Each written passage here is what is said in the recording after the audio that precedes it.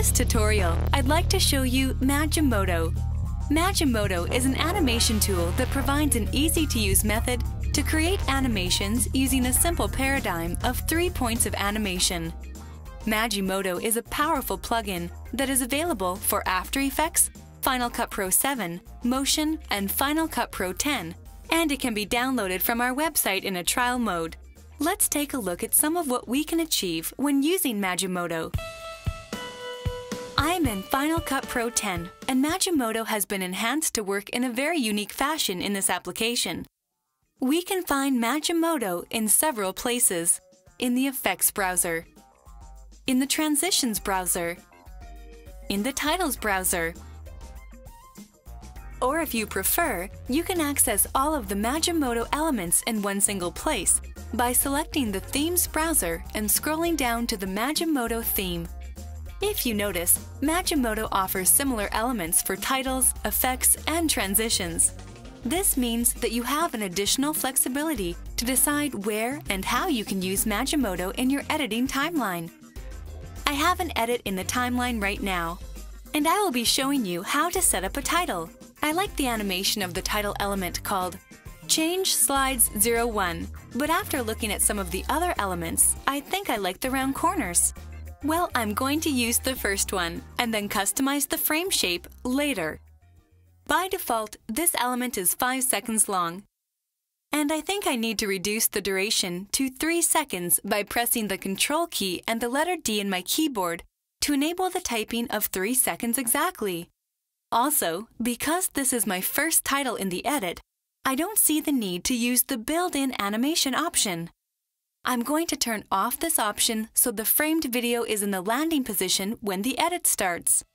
Perfect. Now, to customize the look of my title, I'm going to select the curved frame that I liked. In the section of the Frame Parameters, I can choose from several styles, and I know that the curved frame is the one I'm looking for. I can customize the color of the frame to match the color of the cable car to add emphasis to my visuals, and maybe adjust the color a little bit so it is just the way I want it. I can try the several blending modes available to see which one looks better. I think the overlay mode looks the best for this setup. If I stop for a moment and look at the first frame of my title, I see a ghosting image of the frame that is dissolving in, so I need to lower the dissolve value to get rid of that and still be able to dissolve the frame out when the video layer flips around and out at the end of the title. Let's change it from the default of 30 to a lower value, let's say something like 5. You could also use your own designed frame and matte. And that's what these drop zones are here in the parameters. If you plan to use your own frame image, just make sure that you select the User option when selecting the frame. The next section is for the title and label. For the title, I want to use both the text and the label strip under the text. Make sure to leave this button and the label button enabled. To edit the text, I can do it in the parameter box or by clicking on the Edit Title button in the preview window. And for the font, I want it to be very modern and clean, and increase the size of the title slightly to about 50. I can see that the label strip under the text needs to go darker. I'll change its color to black and leave the intensity to 0.4. Now for the background, I want to have a more neutral color, like a warm gray, and customize the gradient. Some elements have an optional parameter at the bottom, and this element has a slider.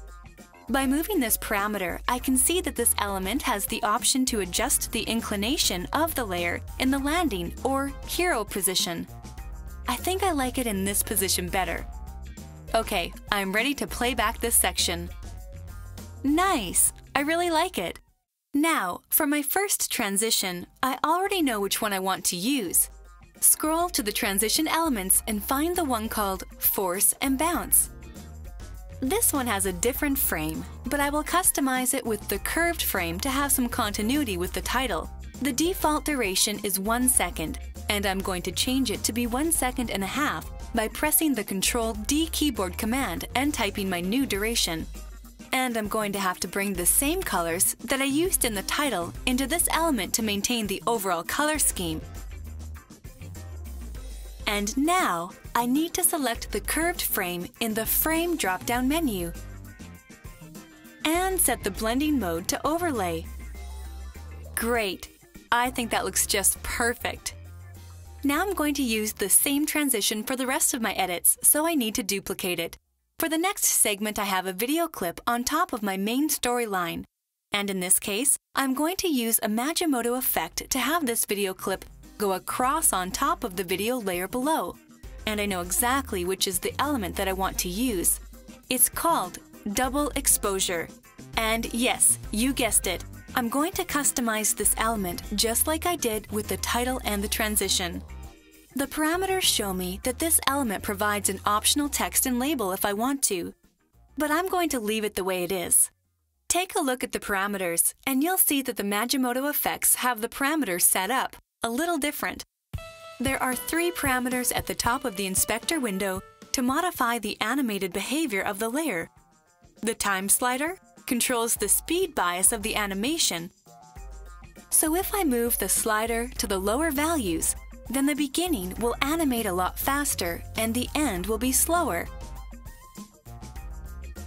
And if the slider is moved to a higher value towards the right, then the beginning animation is slower and the ending speeds up. I'm going to leave it in the middle so it runs with a balanced speed bias.